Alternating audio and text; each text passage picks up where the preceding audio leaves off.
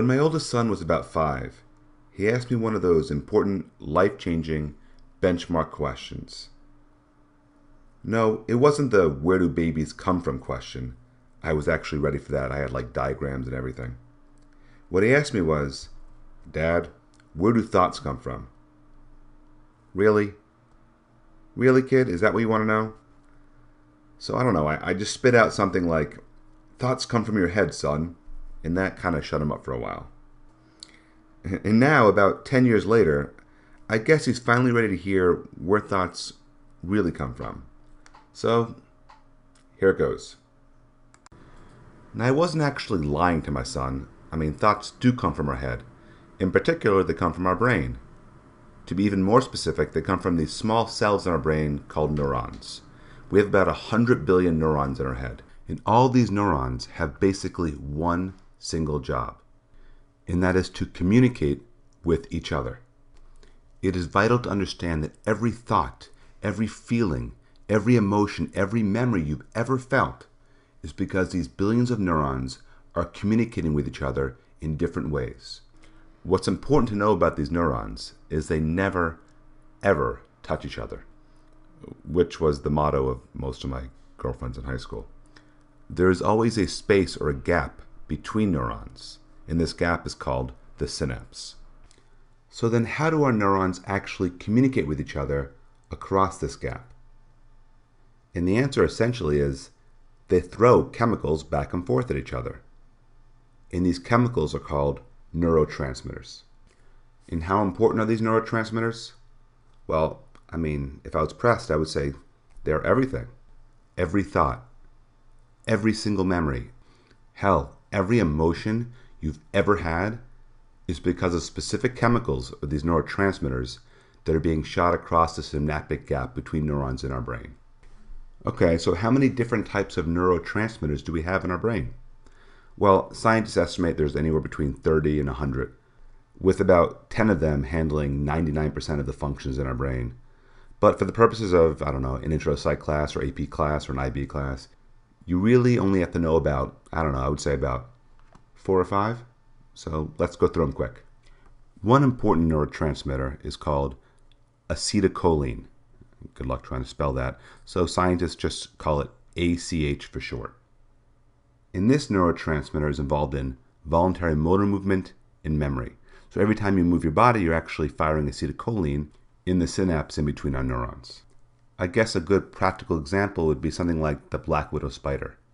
The venom from a black widow spider increases acetylcholine production in our brain to the point where we'll start seizing because we can't control all the voluntary muscle movement. Lack of acetylcholine has also been linked to diseases such as Alzheimer's.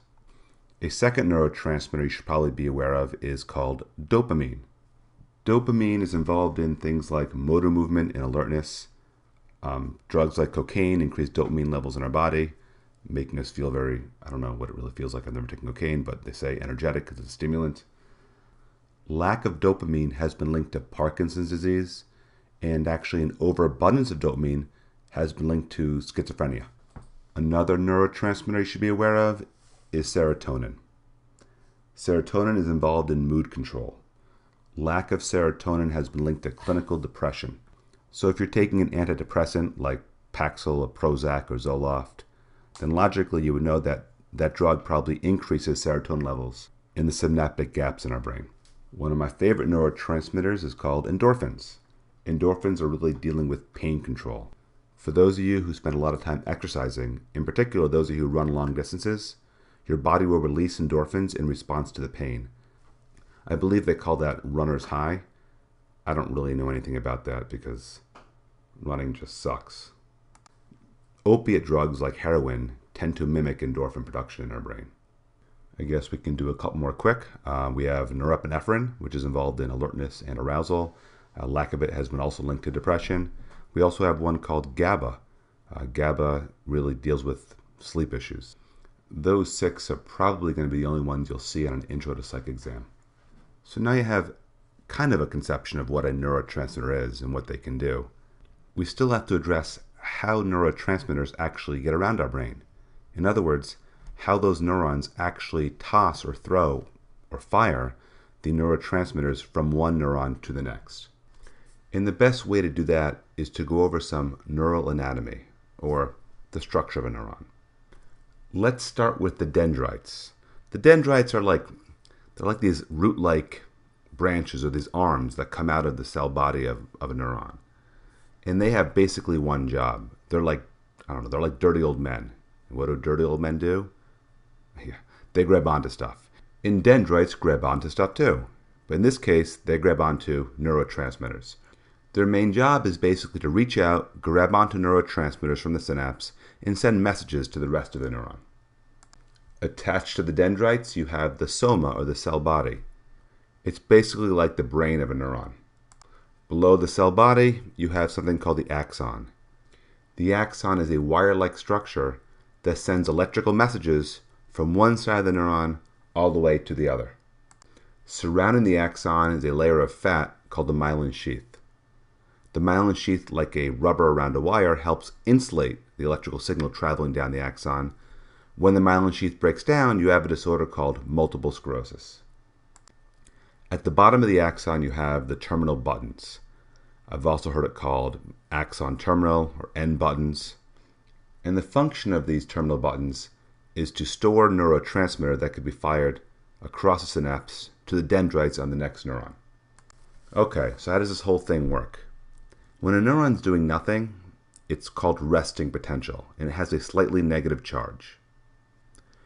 When the dendrites grab onto enough neurotransmitter, the neuron then will reach what we call a threshold. It's either going to fire or it's not going to fire. That concept is called the Allornone Response. Kind of like putting your finger on a trigger of a gun. The gun will either do nothing or a bullet fires completely. There's no halfway or partway firing. So when the neuron decides to fire, it goes into a process called action potential. And what happens basically is a little portal opens up on the axon, and in rushes in positive ions, mixed in with the negative ions inside the axon, causing an electrical charge to travel down the axon. Now, in case you want to know, these ions can be many different things, but they're usually potassium and sodium, but I don't think it's all too important to know. An electrical charge travels down the axon until it gets to the axon terminal, and the axon terminal buttons then fire off neurotransmitters across the synapse to the dendrites on the next neurons that are awaiting it. When the neurons receiving the neurotransmitter across synapse had enough, they reach their threshold and perhaps go into action potential. The axon terminal on the original neuron will then go into the synapse and suck up the leftover neurotransmitter, and we call that process reuptake. I know that all sounds very complicated, so let's go through that one more time. So the dendrites grab onto these chemicals called neurotransmitters. It could be serotonin, it could be dopamine, whatever it is. When the dendrites had enough, it reaches its threshold. It then sends a message to the soma to go into action potential. When the neuron goes into action potential, it opens up a small portal on that wire called the axon. The axon lets in positive ions, causing an electrical charge to go all the way down the axon. Once the electrical charge reaches the axon terminal, that neuron then sends neurotransmitters across the synapse to the next neuron awaiting it. Whatever neurotransmitter is not being used, the axon terminal will then suck it right back up in a process called reuptake. You know, I'm going to take this time to give you guys a special bonus. We're going to talk about drugs. Because drugs, for the most part, mimic or block neurotransmitters in our body. In fact, drugs do only one of three things. Some drugs are what we call agonists. Agonists are drugs that mimic neurotransmitters.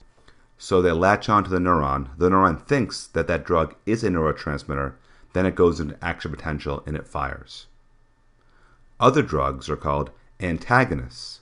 Antagonists latch onto the neuron knows it's not the neurotransmitter, and it stops the neuron from going into action potential and firing. The third thing a drug can do is it can inhibit reuptake.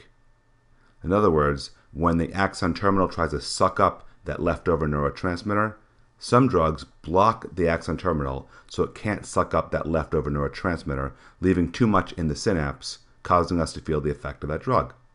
An example would be cocaine. Cocaine is a dopamine reuptake inhibitor. So when a neuron's firing dopamine, the axon terminal fires it out, and then it tries to reuptake it or suck it back up. The cocaine blocks the axon terminal from sucking up leftover dopamine, thus we have too much dopamine in the synapse, thus we get high off cocaine. In fact, almost every single antidepressant drug is a reuptake inhibitor. They're most often called SSRIs, selective serotonin reuptake inhibitors. Drugs like Paxil, Prozac, or Zoloft, they go into our body and they stop the axon terminal from sucking up the leftover serotonin. In this case, we raise serotonin levels in our body, hopefully alleviating depression. Okay, so there you have it. Neural anatomy, neural firing, neurotransmitters, and drugs in just a few minutes. Now, obviously, I really simplified this. There are very smart people spending their whole lives studying this electrochemical process called neural firing. But since the next season of The Walking Dead comes out soon, I gotta go binge watch. I don't have a lot of time, mostly because my wife's gonna make me watch that show, This Is Us. I don't know, it's alright, it makes me cry every time, whatever. Some of you know what I'm talking about. Alright, later.